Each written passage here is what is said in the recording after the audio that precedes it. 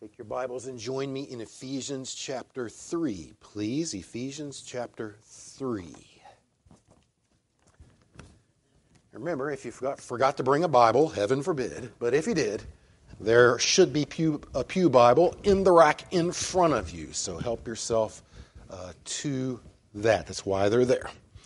Ephesians chapter 3 this morning. We're going to try to cover 11 verses, and you might find that hard to believe out of me, but we're going to do that. It's not going to take that long to do it either, so that's two things to look forward to, right? Two surprises, 11 verses and not that fast, or not that slow.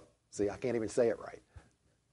Not that slowly. We want to get to the Lord's Supper this morning, and we're always thrilled at how he takes us to the cross. Every passage takes us to the cross, so really every passage gets us ready for the Lord's Supper, and I'm anxious for us to see that this morning from this passage in Ephesians chapter 3. So I want to read those verses. Chapter 3, verses 1 through 11. I might actually read down through verse 13, even though we're not going to cover 12 and 13. So you follow along. Ephesians chapter 3, verses 1 through 13.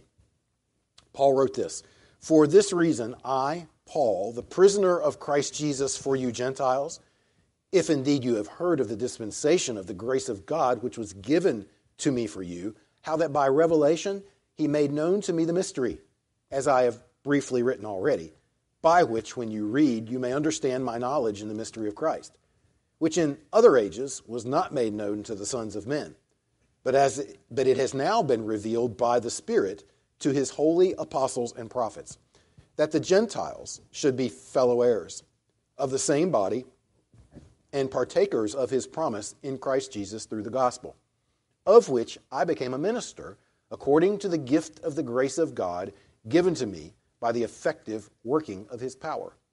To me, who am less than the least of all the saints, this grace was given, that I should preach among the Gentiles the unsearchable riches of Christ, and to make all see what is the fellowship of the mystery, which from the beginning of the ages has been hidden in God, who created all things through Jesus Christ, to the intent that now the manifold wisdom of God might be made known by the church to the principalities and powers in the heavenly places, according to the eternal purpose which he accomplished in Christ Jesus our Lord, in whom we have boldness and access with confidence through faith in him.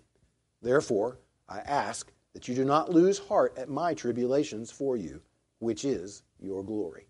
Okay, let's pray for God's understanding of this passage together.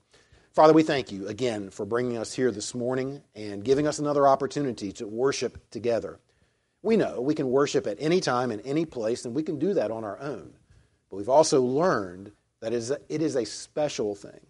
Special not only for us, but special for you also, for your people to worship together. We look forward to that day when all of your people of all time are together, worshiping constantly in your immediate presence, gathered around the throne, there with the Lamb who was slain for us. And we're worshiping you. We're pouring out our hearts and what we've thought for so long and what we've believed and what we've felt in a glorified state to be able to give you the praise that you deserve. We long for that day. But until then, we're grateful for this Lord's Day each week and what it means for us and for you. We're also grateful to have your word. We're grateful to be able to open it and read it. We're grateful for your Holy Spirit who teaches your people from within as we read your word.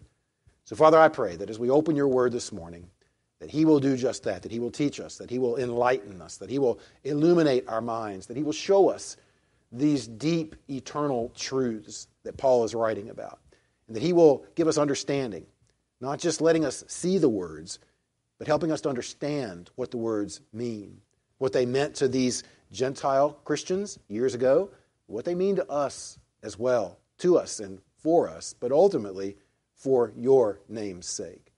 So help me, Father, as I teach this morning, make my words as clear as possible. Bring glory to your Son. Honor his name. Leave us enamored with Jesus, so that when we come to the Lord's Supper and we remember his life and his death, especially for us, he'll get what he deserves from his people this morning. That's what we want for him. So, Father, you make that happen. And we'll praise you for it. And we pray it all in Christ's name. Amen. Well, have you ever known anyone who was obsessed with something? There's all kinds of examples I could bring up to kind of get the wheels turning in your mind. Someone who has an obsession. That's all they can think about. It's all they can talk about. It's all they want to be doing, and they want everybody else to be brought in with them. This time of year, I start to think about football fans. And you may know some obsessed football fans. You know, the guy who watches every away game on TV, and before he does that, he has a watch party. And so he makes all of this food and has little flags that he sticks in the hoagies that have the emblem of his team on the flags. And he dresses in all the apparel for the watch party and then to watch the game on TV and invites all of his friends over to do that. You know the guy. Then he pays ridiculous prices to have season tickets to all the home games. And he tailgates in the parking lot before all the home games and does the same thing that he does at home on the away games. And you know, his whole wardrobe, when he goes to work during the week, his whole wardrobe is team apparel. We've got a brother-in-law that's like that. All Ohio State fans are like that, I think. Everything they wear is red, and everything's got the little O on it. And, you know, these people name their child after the star player on the team. They name their dog after the mascot of the team. And, you know, they've got the bumper sticker on the car and the license plate frame with their team logo on it. Okay, you know the person, right? Some of you are grinning and laughing right now because you've got somebody in your mind. All that person can think about is that team. That's what he talks about. That's what he reads about. He's listening to the radio, to programs about the football team. It controls all of his actions. He's obsessed. Paul was obsessed. Obviously not with a football team, but Paul was obsessed like that. Paul's entire life revolved around one thing. What was it? Christ. Christ and the cross. You can't really separate those two things. Paul was obsessed with Jesus Christ. In this chapter 3, he expresses it very well. Maybe you were hearing it as I read those verses a second ago. You hear it come out in Paul's letter, what he's writing to these Christians. It's just this obsession over Jesus Christ. And as I read it over and over this past week, I kept thinking, oh, to be like Paul in that respect. I don't ultimately want to be like Paul. I want to be like Christ, but to give Christ that kind of infatuation, that kind of obsession where this is all he wanted to write about, all he wanted to talk about, all he wanted to pray about was Jesus Christ. That's what we're hearing from the Apostle Paul here. Now we're hearing some other things as well, some other things associated with Christ and the cross, but when you read chapter 3, it's kind of like we're getting Paul on repeat. It's kind of like I've hit the rewind button, and we're going back a couple of times to something we've already heard from the Apostle Paul. One of those things is him talking about how he prays for these people. You remember that?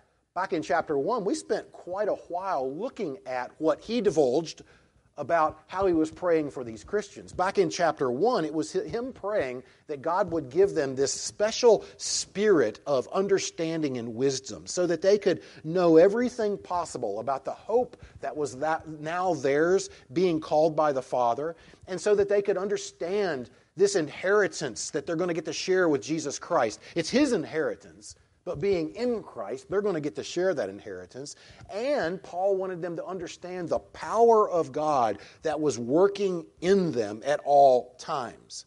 Paul really wanted them to have that knowledge. And so every time he prayed for them, he's asking God to give them that knowledge. We talked about that back in chapter 1. Now here in chapter 3, Paul's going to tell these people another way that he prays for them. And he starts to do it in verse 1 of chapter 3. You heard me read it. For this reason, I, Paul, that's him starting to tell them about this prayer that he has for them. But it's like he stops himself quickly. He gets started and he stops himself quickly. And it's like he says, wait a minute, there's something else I need to tell you first so that then you can fully appreciate this prayer. And then for the next 13 verses, all the way through verse 14, Paul is explaining that. This is what you need to know before I tell you what the prayer is. So the first 14 verses of chapter 3 are really that explanation before he gets back to the prayer in verses 14 through 21. We're going to get to that next week. We'll read it this morning, but we're not going to really dive into the prayer until next week. This morning, what I want us to see is what it was that was moving Paul to pray this way for these Christians. Not the prayer in chapter 1, this prayer in chapter 3. Paul's showing it to them. Paul wants them to hear how he's praying for them, but Paul also wants them to hear what's motivating him to pray that way for them. And as I go through these verses, I find three motivations. There are three things that Paul brings out which move him to pray this way for them. I think, again, over and over again, regularly, every time he goes to the Lord in prayer for them, I think he's lifting up this prayer for them as well. But why?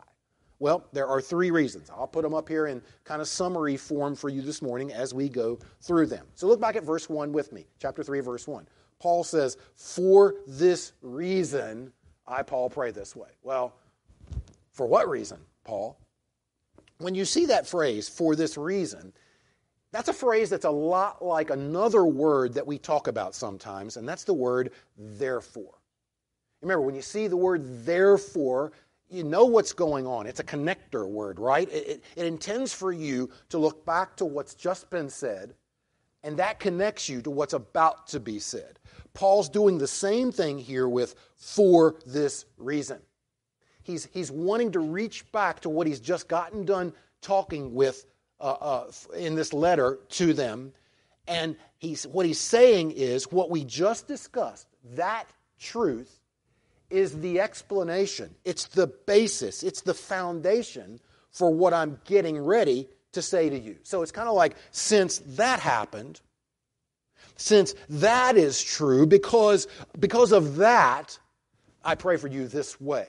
Okay, that's how this argument, this lesson is proceeding for Paul to these people. So we have to ask, what has Paul just been talking about? And we ought to remember that because we spent a couple of weeks in that passage that came just before this. So remember what we saw over the last couple of weeks. Paul is talking particularly here to the Gentiles in this congregation. Does this go to the Jews in the Ephesian church? It does. There's no question about that.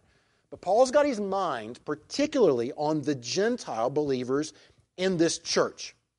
These are people who had been told over and over again, or they had been led to believe in some way, and they had come to think that they were second-rate with God. Jews are first-rate, Gentiles are second-rate. That the Gentiles are less than the Jews. That the Gentiles have less than the Jews. That the Gentiles are promised less than the Jews.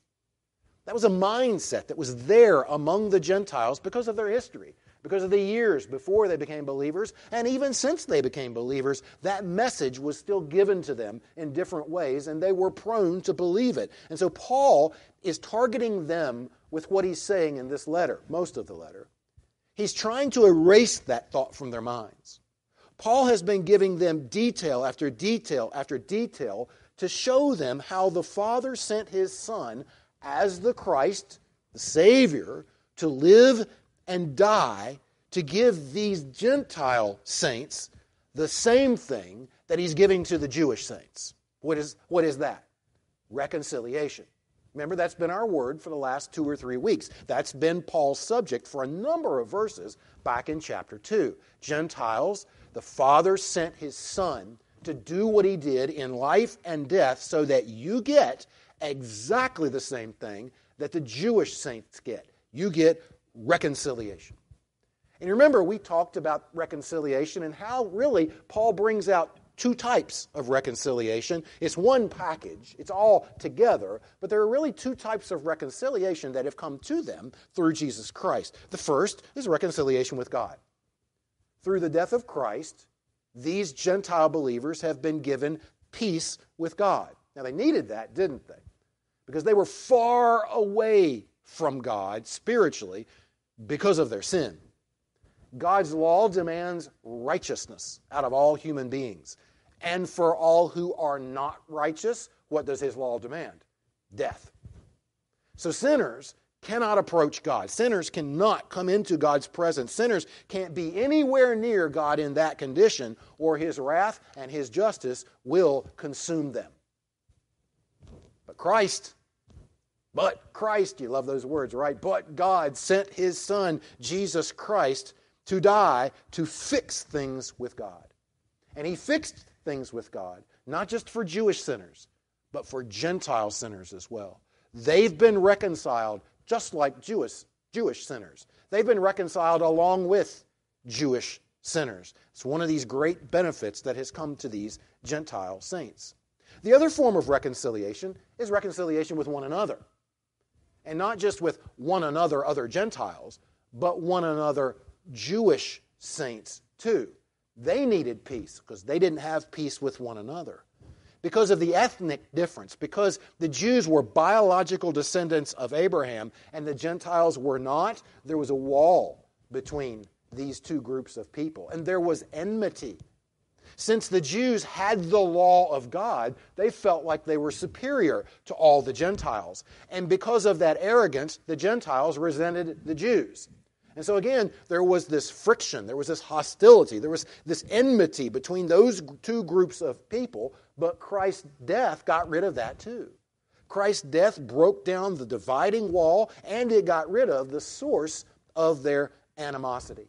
By Christ's death for them all, satisfying God's law for them all, giving God the righteousness He demanded of them all, paying the death penalty that was earned by them all, because of that, they were all the same before God now. They all had full access to the Father by the same Holy Spirit living and working within them. They had all been brought together into one group, one body. What we saw last week, Paul kind of described as one nation, one spiritual nation, one family, which is the church. Jews, Gentiles, all brought into the church together, which Paul had just described as a building, right? If you go back to the end of chapter 2, Paul in verse 21 is talking about the whole building being fitted together and that building growing. And it's not just a building. This is not just another ordinary building, is it? What is it? It is a holy temple. Jews, Gentiles brought into this holy temple together, and that temple goes up and it goes out. It rests on, it depends on, it was begun with the cornerstone, which is Jesus Christ Himself. Everything about that holy temple originates from Jesus Christ, His person and His work. Everything about that building, the holy temple, rests on, it depends on the Son of God who became a human being to serve as the Christ, living and dying to save His people. That is the origination of the holy temple. That's that first stone that's laid that dictates everything else about that temple. It's Jesus Christ Himself, His person and His work. Now the building, after Christ, the building then goes out and it goes up from the foundation of the apostles and prophets. And remember what we said about these men. This is not, I don't think this is a combination of the prophets of the Old Testament and the apostles of the New Testament. I think Paul's language here in several different ways makes it clear he's talking about that group of men who are both apostles and prophets at the same time. These are those men that lived with Christ, at least 11 of them, lived with Christ day by day by day. Matthias was added afterwards. And then there were several other apostles like Paul who came along later, all sent out by Jesus Christ Himself to represent Him, to be His messengers, to go out and proclaim the truth about who He is and what He did, and then at the same time to proclaim, to speak forth things that are going to happen in the future because of Him, by Him, for Him. These are the apostles and prophets, the men who are both at the same time. That foundation goes out from Jesus Christ, goes up on top of what these men preach and proclaim. And every person, Jew and Gentile, who hears their message and believes in the one that they are proclaiming, becomes like a living stone in that holy building, being fitted together, cut, shaped, designed, placed in the exact location where the Father wants it in time and space, so that the building keeps going up and growing larger and larger, and its purpose is to be a dwelling place for God. This is where God's going to live. This is where God chooses to bring His presence to stay and not go away. The Holy Spirit lives in God's people and lives in the group of God's people as a whole. Paul is saying, reaching back to chapter 2, Paul is saying, when I pray for you folks, I pray in this particular way, verses 14 through 21, we'll get there. But the reason I pray that way for you is because of what God has done through Jesus Christ. It's because of what God is doing through Jesus Christ. This church that He is building with souls of Jews and Gentiles. You Gentiles are just as valuable in this temple as the Jewish saints are. And because God has put so much into building this building, and He's still putting so much into building this building, then I pray for you in a particular way. So, first reason, for lack of a better description, the first reason Paul is praying this way for them in verses 14 through 21 is because of the Father's work through Christ. His work to build the church. His work to bring up this holy temple of Jews and Gentiles. You Gentiles, He's doing this for you. So then I pray for you in this particular way over and over again. Reason number one. But that's not the only reason. There's something else that Paul brings out, and we get this from his little detour that starts in verse 1 and goes down through verse 8 or so. Okay, so I want to read verses 1 through 8 again, and then I want to bring out this second reason that makes Paul pray the way he does. So, chapter 3, verse 1.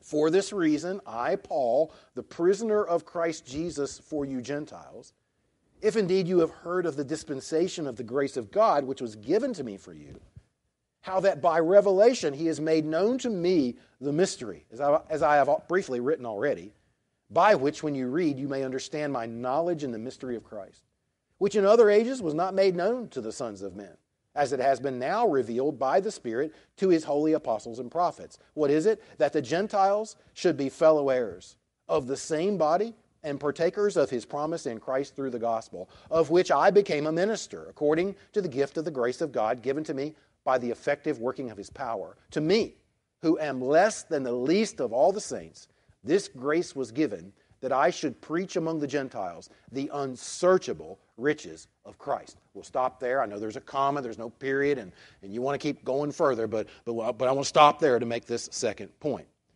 Did you notice, back in verse 1, how Paul identifies himself, or how Paul describes himself is probably the better way to say that. Did you see it in verse 1? What's he call himself? Prisoner. Calls himself a prisoner. Now, most scholars agree that Paul wrote this letter as well as Philippians, Colossians, and his letter to Philemon all at the same time while he was in prison in Rome. And you remember the story of how he got there to his imprisonment in Rome, right? Remember, he was back in Jerusalem. He'd gone there for a feast, and he was falsely accused by the Jews of taking some Gentiles too far into the temple. Oh, you took them farther than they're supposed to go. And that riled up a Jewish mob, and they wanted to hurt Paul. They were intended to hurt him, probably would have killed him if they could have gotten by with it. But a Roman soldier saw what was happening and took Paul into custody pretty much to protect his life. Well, after that, they had to have a hearing. They had to get to the bottom of why this had happened. You don't want this uprising in Jerusalem. The Romans can't have that going on. And so there was a hearing to find out, to get to the bottom of it. What had happened here? Who was guilty? Who was wrong? Who was right? They had the hearing. In the hearing, Paul could see very quickly, I'm about to get railroaded. I mean, the Jews they're really stacking the deck against me, and I'm about to get railroaded, so what did he do? He appealed to Caesar. I don't want my case to be heard here. I don't want it to be decided before these Jews. I want to go to Rome, and I want Caesar to make the decision about whether I'm guilty or not. And Paul could do that because he was a Roman citizen. So, after a couple of years and the long journey across the waters to get to Rome, Paul is now, at this point in time, under house arrest. He's not in a dungeon. He's in his own rented house. He had to pay for it. He's probably chained to a Roman soldier at all times. And while he's there, he's writing this letter and others to churches, to believers, to continue to minister to them at the same time. Now, what is interesting here is that Paul describes himself as a prisoner. But what doesn't he say? He doesn't say, I am a prisoner to the Roman government. He doesn't say, I am a prisoner to Caesar. What did he say? I am a prisoner to whom? To Christ Jesus. Which kind of takes you off guard a little bit when you know the history and you know the story, and you think, well, he should have been right. I'm a prisoner of Caesar. I can't go anywhere. I can't get free from this Roman soldier. I can't leave the house that I'm under house arrest in. I'm a prisoner of the Roman government. But he doesn't. He says, I am a prisoner of Christ. Why? Why does he view himself that way? Why is he saying that about himself? Well, it's very easy. Because from the moment Christ came to him on the Damascus road, Paul knew he was Christ's. Period. I am Christ's. Sometimes he calls himself Christ's prisoner. Other times he calls himself his slave. But it's all the same to Paul. He knew he belonged to Christ Jesus. Christ had bought him. Christ owns him. Paul couldn't get free from Christ, and Paul didn't want to get free from Christ. It's not like that was an involuntary servitude or an involuntary imprisonment. Paul wanted to be tied to Christ that way. He wanted to live captive to Christ. Paul lived to serve Christ, and Christ had a very specific purpose for saving him that day on the road to Damascus and for using him every day since then. You know what it was? It's what we just read in verses 2 through 8. Paul laid it out. He used different language to talk about it, but that's his explanation of why he exists as a child of God and as a servant of Jesus Christ. And it's here in verses 2 through 8 where it's kind of like Paul on repeat once again. He's going to tell them again how he prays for them. But here in verses 2 through 8, he brings up something else that he's already discussed with them as well. You know what it is? Well, if you go back to chapter 1, verse 9, go back there if you will, one of the blessings that we discussed from the Father through or to the saints, one of those blessings was the blessing of illumination.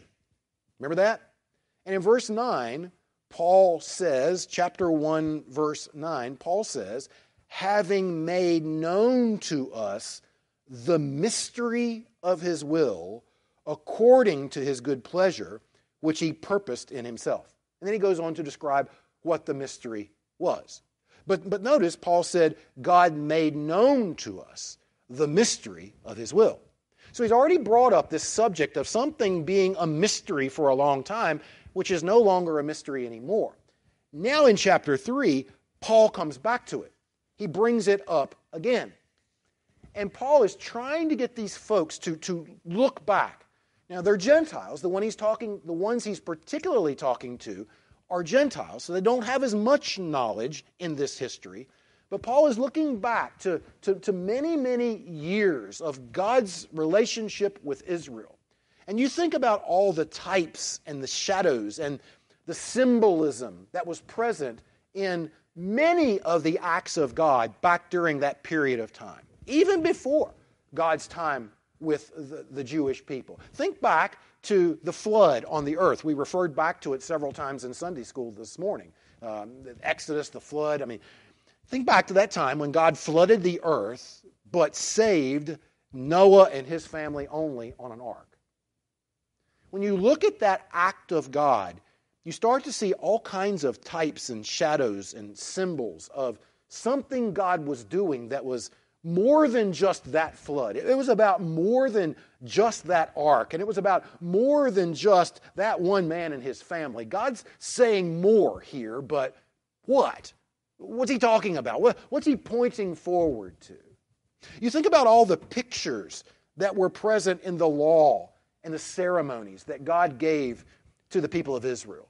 You think about that Day of Atonement each year when they were required to bring one goat that was a sin offering, and they brought another goat that was a scapegoat.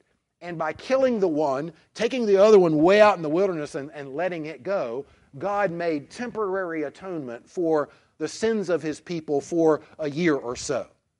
But when you look at it, you have to stop and think, this is not just about those two goats. There's nothing special about those two goats. They symbolize something more. This is pointing to something bigger that God is doing or is going to do. It's out in the future. It's now. But what's the explanation? You think about all the prophecies that God gave through different prophets down through time. And you know, some of the things might be a little bit clear, but then there were other parts of those prophecies that were very, very vague. God's talking about Messiah, and he's talking about the salvation of his people, but who would be the Messiah? And when would he come? And exactly how would he save his people? And what people? So you see, when you look back in history from the time of this letter and the time of these Gentiles, there had been so much going on that left people asking, what is God doing with all of this? What's he up to?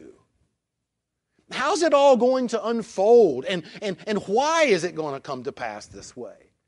And Paul is saying God didn't explain that to the sons of men in ages before.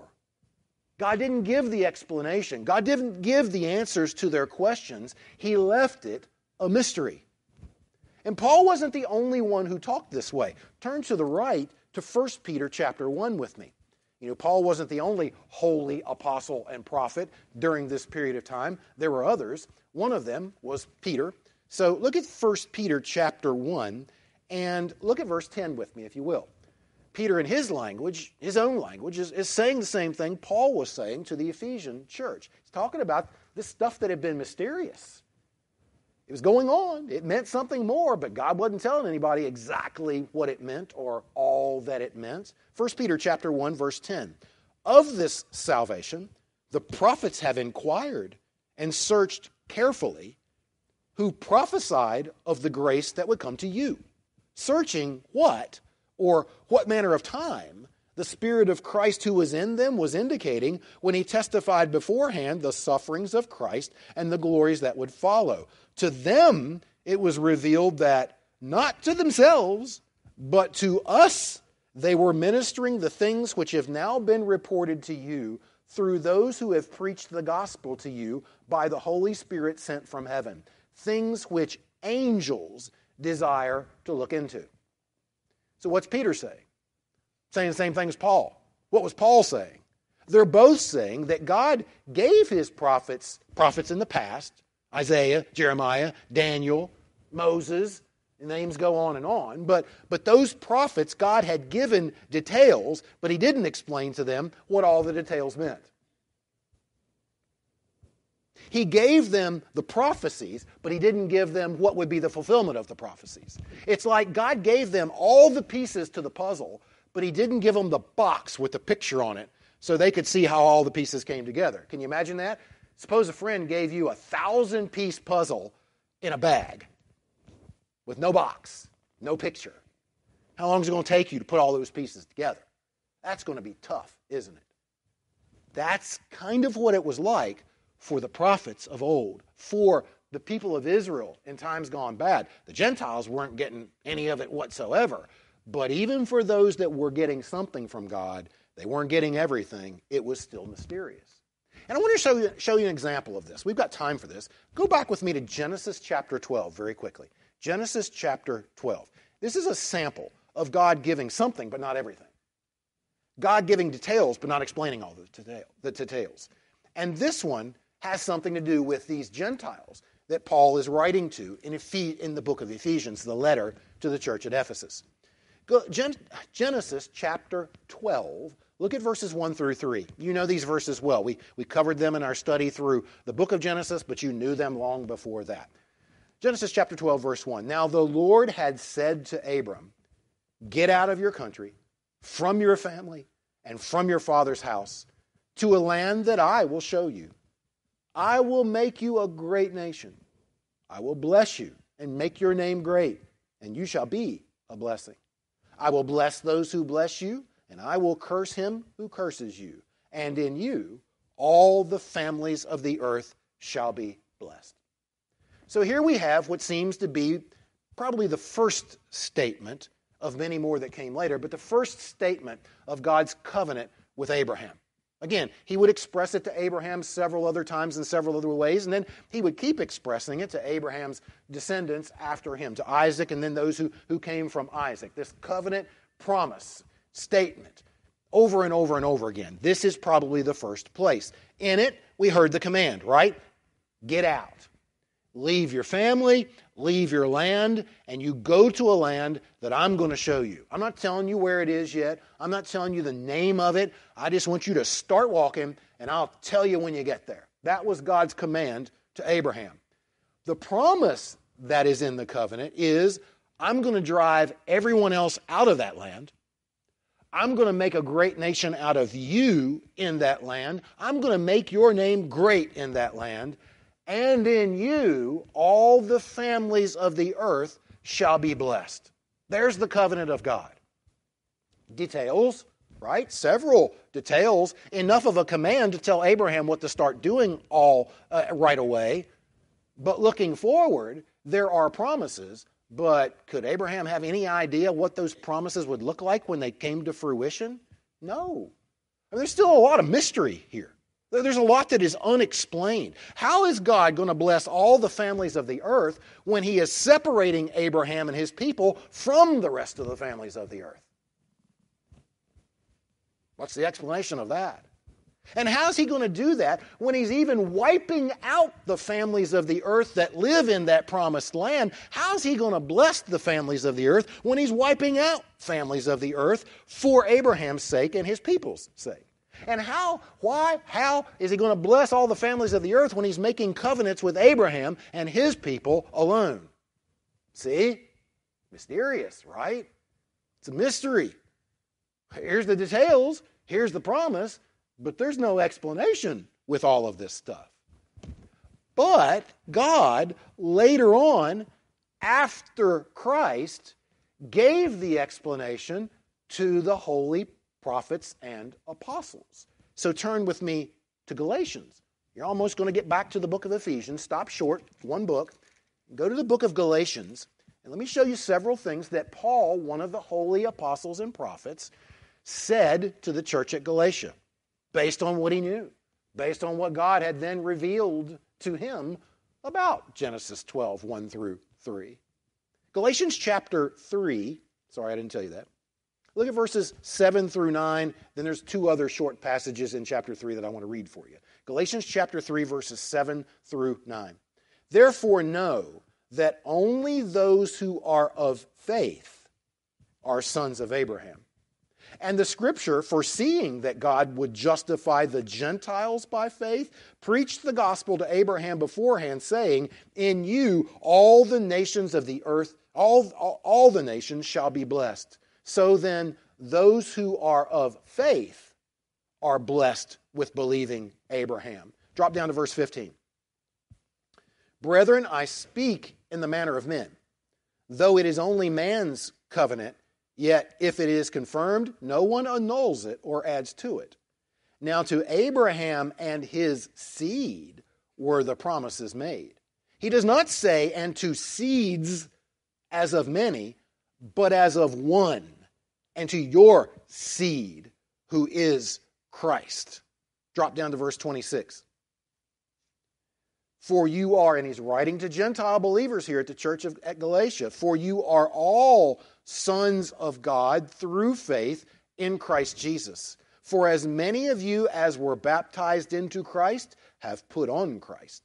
There is neither Jew nor Greek. There is neither slave nor free. There is neither male nor female, for you are all one in Christ Jesus. And if you are Christ's, then you are Abraham's seed and heirs according to the promise. See? Genesis 12, 1 through 3, there's the promise. There's the covenant. Command, promise. Some of it is understandable. Abraham started walking. He knew he had to leave the stuff behind, even though he didn't leave everything behind. He still knew he had to start walking to get what God was promising, but he had no idea how it was all going to culminate, where it would end up, what it would look like, and how all the other families of the earth are going to be blessed through him. What had been a mystery to him, to Abraham, and to his descendants after him, even to prophets who came after Abraham, that mystery was revealed. It was explained to Paul, who was one of the holy apostles and prophets. And you can go back to Ephesians chapter 3 if you want to. Paul was talking about the dispensation of grace that was given to him. Well, this is it. This is what God had given to him, the revelation given to him through the effective working of his power through the Spirit. It was the Spirit who taught Paul, or revealed to Paul, that through Jesus, the man who was a physical descendant of Abraham, through him, people from all the families of the earth, Gentiles, would be blessed with righteousness and salvation. That Gentiles who trust in Jesus are sons of Abraham by faith, just as much as Jews who trust in Jesus Christ. They are alike sons of Abraham by faith. The Spirit revealed to Paul that the Gentiles would be fellow heirs of the same body and partakers of God's promise. How? Through the blood of Christ. Through the death of Jesus Christ for them, Gentiles, just like he was for Jews. And this is why Christ took Paul prisoner. You know, in verse 8, he says, "To me, who am less than the least of all the saints, this grace was given that I should preach among the Gentiles the unsearchable riches of Christ."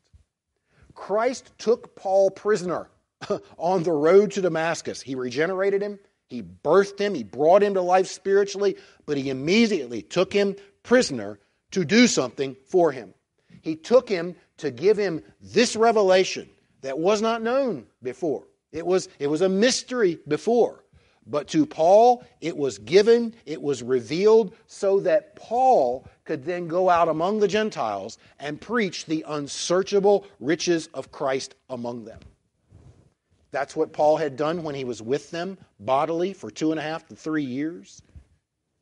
That's what he was doing with this letter, writing to them more about the unsearchable riches of Christ, his life and his death, and what the Father accomplished for these Gentiles through the life and death of Jesus Christ. But it's also why Paul prayed for them as he did. This was part of Paul's ministry. To preach this gospel? Absolutely. But Paul saw it as his ministry to want this for the Gentiles so badly. He wanted them to understand what used to be a mystery. He wanted them to grasp the extraordinary work of Jesus Christ for them. He wanted that so badly for them that he didn't just preach it to them. He prayed for it for them. Regularly, over and over again, going to the Father, saying, give them this knowledge, give them this understanding, give them this appreciation of the unsearchable riches of Christ, what is theirs through the death of Jesus Christ. Paul is praying for it just as much as he is preaching for it for them. So, 2 reasons. The first is the Father's work through Christ, building the church through the blood of Jesus Christ, on the person and work of Jesus Christ, but also the Father's ministry that he gave to Paul to proclaim this, preach it, get this mystery to the Gentile people.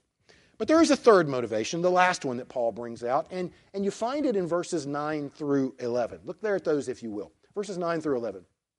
Paul says, so he's supposed to preach among the Gentiles the unsearchable riches of Christ, and to make all see what is the fellowship of the mystery, which from the beginning of the ages has been hidden in God, who created all things through Jesus Christ, to the intent that now the manifold wisdom of God might be made known by the church to the principalities and powers in the heavenly places, according to the eternal purpose which he accomplished in Christ Jesus our Lord.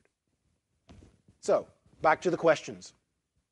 Why did God keep what he was doing a mystery for so long? Even a mystery to his chosen people, the people of Israel. Even to prophets that he was giving revelation to. You know, these prophets were Daniel was receiving information about things that haven't happened yet, that are still out in the future. Why then keep so much a mystery? Why still hide so much from those people when you're giving them some? Why not give all of it to them? And the answer, I think, is, and you can debate this with me if you want to, you can come up with other answers, but I think the answer is this. Because if the Father explained himself to the Jews before Christ actually did what he was supposed to do, they wouldn't have believed it. So suppose to Moses, he lays out everything that he's going to do through Christ, all the benefits that are coming, but Christ hasn't done it yet. The Jews wouldn't have believed it. All they could see was God's favor on the Jews. That's all the nation of Israel could see. God favors us. Here's the box. We're in it. Everybody else is on the outside of it. All they understood about Messiah was that he is the Savior for God's chosen people, Israel. All they could imagine for the future was a renewed earthly kingdom of Israel, where that earthly nation would be the glory of God on earth. All those people could see was the earthly separation of Israel from everybody else and the earthly exaltation of Israel above everyone else. They couldn't see with spiritual eyes. They couldn't see the spiritual similarity between the people of Israel and all the other families of the earth. They couldn't see the spiritual condition of all men and the solution needed by all men. God knew that. God knew that ahead of time. God knew that would be their mental capacity, their spiritual capacity. He knew it, and knowing it, he kept the revelation and explanation of that for after Christ had done it. Because he had a specific intent for the timing of everything that he did. He had a specific intent for when he sent Christ, for what he wanted to happen after Christ did what he was supposed to do. So he's talking about in verse 10, to the intent, God's intention, God's plan, what he's after, what he has laid out, what his purpose is, his intent, his plan. Verse 11, his eternal purpose has always been to glorify himself through the church. That didn't just start when Christ came. That's been his intent all through the ages. From the time of creation, before the time of creation, the reason for creation is to glorify himself through the church. And as we read there in verses 9 through 11, this glorification is pretty specific too, how he wants it to take place. He wants the principalities and powers in the heavenly places. We've seen that language before too, haven't we? It talked about Satan and his demons, his angels. But here it's not talking about Satan and his demons, his servants. We know that, right? Because they're not going to glorify God. No, now God is talking about the holy angels, those armies, those hierarchies of authorities in the angelic realm. He wants them who, as Peter said, have longed to understand what he's been doing all along. He wants them to see it now. He wants them to see the manifold wisdom of God, is what Paul says here. He wants them to marvel over the multifaceted brilliance of the Father as they watch it play out where? In the church. In this group of people, Jews and Gentiles, who have equal access to the Father now through the Holy Spirit by the blood of Jesus Christ. He wants angels to watch the church and say, wow, the brilliance of God. Do you see that? Do you see what he pulled off here? You see what he's accomplished here? You think about the angels as they watched Jews and Gentiles who they know had no peace with God. These angels watched human beings, Jewish ones and Gentile ones. They watched them rebel against God. They watched us rebel against God. They watched us break every one of God's laws. They watched us live in idolatry. They watched us try to replace God with ourselves. They're watching now people who had no peace with God, and they watched these Gentiles and Jews when they had no peace with each other. These who were a part of the church at Ephesus together, Gentiles and Jews, before they were brought into the church, they hated each other. They didn't want anything to do with each other. They avoided each other like the plague. The Jews looked down on the Gentiles. The Gentiles resented the Jews for looking down on them. Angels watched all of this happen. And now they're watching this same group of people enjoying peace with God and full access with God and peace with each other. And they're watching these Jews and Gentiles unified in one body where they are worshiping and serving and living together and loving each other. And you imagine these angels thinking, who could ever have pulled that off? Who could have brought these sinners together with God and these sinners together with one another, where the sinners love God and the sinners now love one another and together serve God as a unit? Who could have done that? What did it take to pull that off? And the answer is, God did that. The Father did that. And the Father did it so that those angels will sit in the bleachers and they will watch in awe of Him. They will marvel over Him. In Paul's day, when he's writing this letter, in our day, 2,000 years later, 1,000 years from now, if everything hasn't wrapped up, and if everything has wrapped up, in heaven, for all of eternity, watching the church as the brilliance, the extraordinary, many-sided brilliance of God. That's what God did in sending His divine Son into the world as the Christ. He did it to bring together these people so that the angels will watch and say, wow, what a God we serve. There is no other God like this God. No one is on the same plane with our God. No one exists who is parallel with this God, and the angels worship Him over what He did through the church. That's why Paul prays for them as he does. Because the more these saints, these Gentile saints especially, the more these saints appreciate what's been done for them through Jesus Christ. And why? What happens? They love Jesus Christ. They glorify Jesus Christ. They live for Jesus Christ. They want to imitate Jesus Christ. They live in a way that shows how radically different they are, and the angels watch, and they praise God because of it. So Paul's prayers indirectly lead to the intent that the Father had. He is being glorified through the church. These are Paul's reasons. There may have been more, but these are Paul's reasons for praying the way he did. So how did he pray? Well, let me read it for you, okay? So look at chapter 3, verses 14 through 21. Again, we're not going to park. We're not going to pick this apart. We'll do that next week, and maybe the week after that. But I just want you to hear how Paul is praying for these folks, for these reasons, motivated these ways. Look at verse 14. Paul picks up where he left off in verse 1, for this reason. I bow my knees to the Father of our Lord Jesus Christ, from whom the whole family in heaven and on earth is named, that He would grant you, according to the riches of His glory, to be strengthened with might through His Spirit in the inner man. So he's praying for something to go on the inside of them. This is not for earthly blessings. This is not for a new house, a new car, more money. This is for something to go on inside of these people. Verse 17, so that Christ may dwell in your hearts through faith, and that you, being rooted and grounded in love, may be able to comprehend with all the saints what is the width and length and depth and height, every dimension of it, to know the love of Christ, which passes knowledge, that you may be filled with all the fullness of God.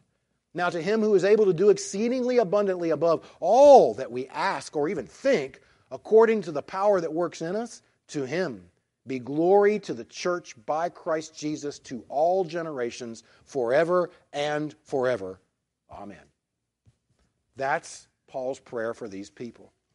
Paul is very humbly, he's bowing his knee, he's very humbly, he's very passionately, and I would say probably regularly, begging the Father to do everything necessary for these saints to understand and appreciate one thing: the love of Christ. That's it. That's his focus. That's the target.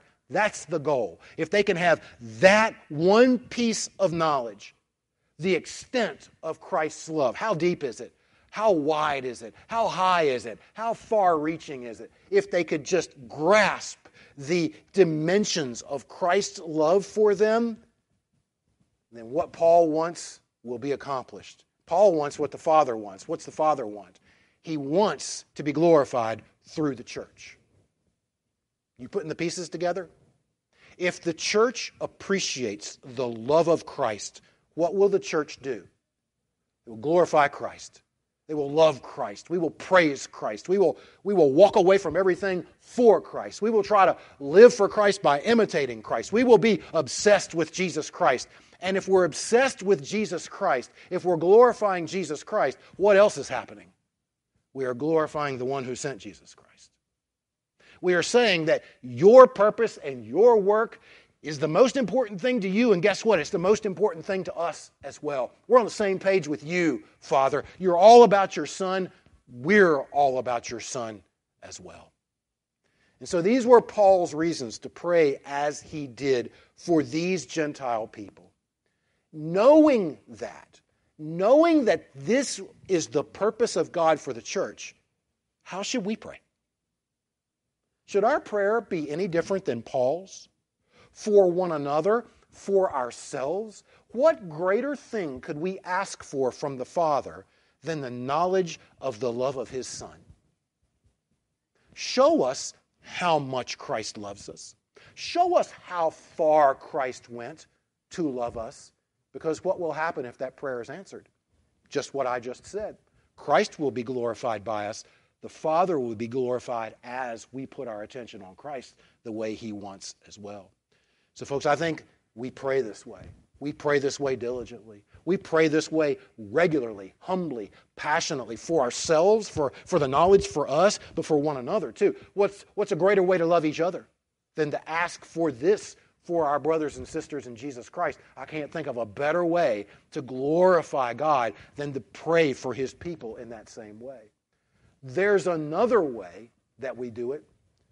That's with the Lord's Supper. Of all the things that Christ could have left for us as a way to worship Him, this is it. This is what He chose. He wanted to be remembered. He wanted us to think back to the cross and His death on the cross. Why? Because He wants us to appreciate the depth, the length, the width, the height of His love. He wants us to be thinking about that all the time so that we will shower our love on Him, which will glorify the Father. So He left this memorial service for us. That's why we do it every month. Could do it more often and it wouldn't be wasted time, but it's why we do it regularly, because we want to use this way given to us by Christ Himself to express to Him how much we depend on Him, how much we love Him and adore Him and need Him and want Him to receive the glory that He deserves for coming as a man and dying in our place. So I'm going to close in prayer. We're going to sing a song of preparation, and then that's what we're going to do together. We're going to use the Lord's Supper to accomplish what Paul was talking about here as the intent of the Father. Let's pray together. Well, Father, we need greater words. We need more words to praise You for revealing what You kept hidden for so many of Your people for so many years. Thousands and thousands of years. You had planned it. You were promising it. You were talking about it, but You weren't explaining it. You kept it a mystery on purpose because You intended to do something for our day. You were sending Your Son to make that church of which we are a part, where your Holy Spirit is dwelling to work so that you will be glorified by us before the angels in a way that had never happened before. Wow. Not only that you did it, not only that you are doing it, but that you're including us in that. Paul meant for those Gentiles to be overwhelmed by that reality, that they're included with Jews in this remarkable work of God, this remarkable blessing of God. We should be just as overwhelmed. We should be just as amazed, just as flabbergasted that you would include us as a part of this, and that we would receive so much blessing as a part of your eternal purpose and intent. So thank you. Thank you so much. Thank you from the bottom of our hearts. We praise you for doing it. We praise you for your reasons for doing it. And we focus our attention on the one through whom you did it. You want the spotlight to shine on your Son, and you will get glory as He is glorified. So that's what we do. We put our attention on the Son. And Father, as we come to the Lord's Supper in just a second, as we hold the cracker, as we hold the little cup of juice, though they be meaningless little things, symbolically they are huge. What a way to express glory to your Son. Remembering that, His death, as the one thing that makes us who we are and gives us what we have for all of eternity. We trust in nothing else. We trust in no one else. His life, His death on our behalf. He's special. He's unique. He stands alone. We eat His flesh. We drink His blood. No one compares. He gets the glory. And you get the glory for sending Him. That's what we want to happen in a few minutes. So thank you for helping us with your word to get there. And I pray that as we think, as we remember, your Spirit will work in our hearts to take us as far as you deserve for us to go in our worship this morning. And I pray all of this in Christ's name. Amen.